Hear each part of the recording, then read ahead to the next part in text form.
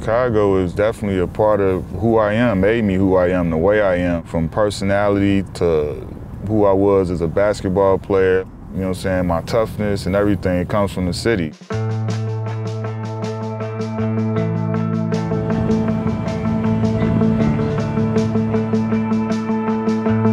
Yo, I'm Quentin Richardson, and right now we're standing on 103rd and Halsted in the Wild Hundreds in Chicago. And this is my city. We about to check it out, show you a couple places that's real near and dear to my heart, very familiar. During my playing time, like people would think like my first 4 years in LA, you would think like, yeah, you know, you live in LA, you gonna hang in LA into something. No. Exit meeting over, my cars would already be in Chicago, and I would be on the first thing smoking out of LA after the exit meeting. Like, straight to the crib, about to touch back down, I'm gonna put my flag down and be the man in my city for a minute.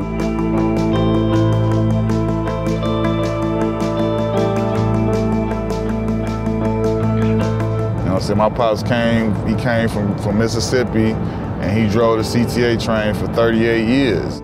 Watching him, and like I said, that's been my life growing up. Like, that's where I got my work ethic from.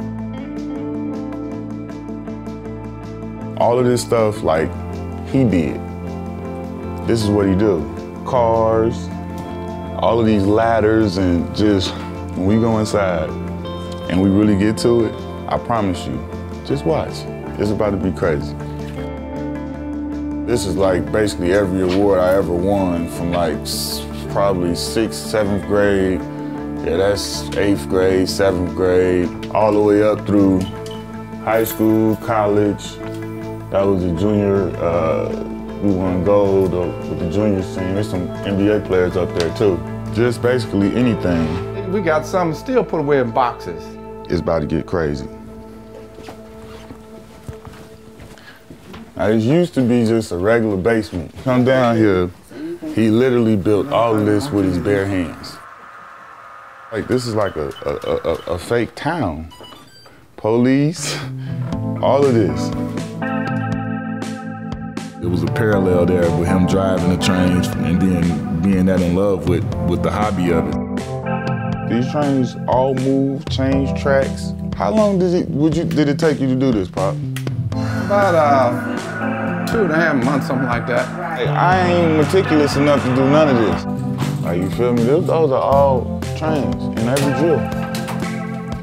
And those trains, trust me, they're expensive trains.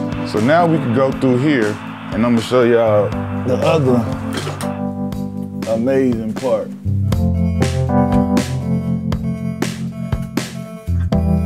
The Richardson Theater.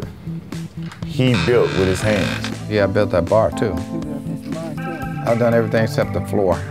I'm blessed. The Lord blessing me with Quentin and all the blessings that He's given us. So we still giving us. And still giving us, yes. Thinking about the house we grew up in and the different situations like that, it was, you know, not even close to anything like this. Did they see the house on 115th? No, we're gonna go by there. Okay. You know, some families and some households, when their kids become good at whatever they are, they treat them different. Nah, not my pops. I'm the son, he's the father. And that'll never change. It was never you put up on some pedestal or you special because you could shoot a hoop or you could play basketball. That don't matter. You're gonna be a good person, you're gonna make the right decisions, you're gonna do right by people, and you're gonna always be grateful and humble. When you from here the way we are, we feel like there's no other place like Chicago. What we represented was harder and tougher than any other city. In Chicago, you gotta be able to hoop, you gotta be able to fight, you gotta be able to be tough. That's what you have to do. Yep. I can remember running down the side of the sidewalk and scraping my foot. I still got a mark on my foot from when I scraped my foot on the water sprinkler on the side of the house, playing and running. Me and all my cousins, all my family, we grew up right here. And see that they got Friday night lights. Look at this, man, they got lights on the football field. This is crazy, for real. It's great to know that the community has this, because it was nothing. It was just like industrial and stuff.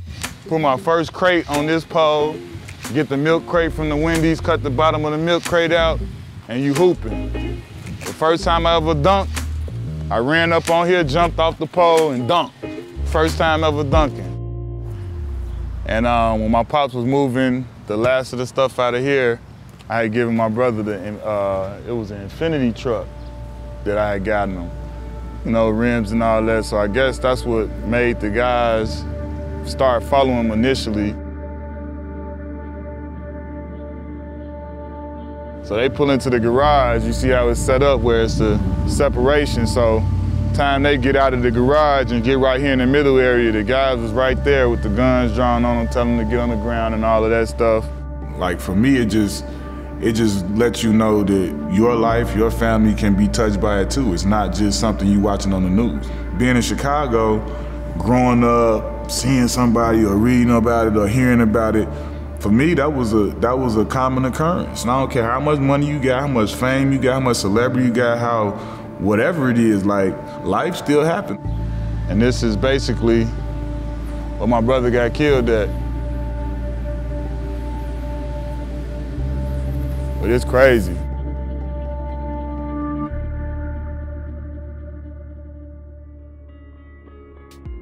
Still love to be able to go past the old neighborhood. I always do that every time I come through. I ride past the old house and just see how much stuff has changed and how stuff looks different. And it's always funny to see that, like how Cabrini Green is completely gone and they building that all up, and it's just the city has changed so much. And I mean, it's changing in a good way, so you know, I'm happy for that. We got everything. We got music, food, culture. Just exposed me to different things, from being from a tough inner city neighborhood to riding the metro train and getting off by the stock exchange and taking the train to school and stuff. It taught me about character and toughness and how to overcome things. All of those different things made me who I am. Quentin Richardson on the drive.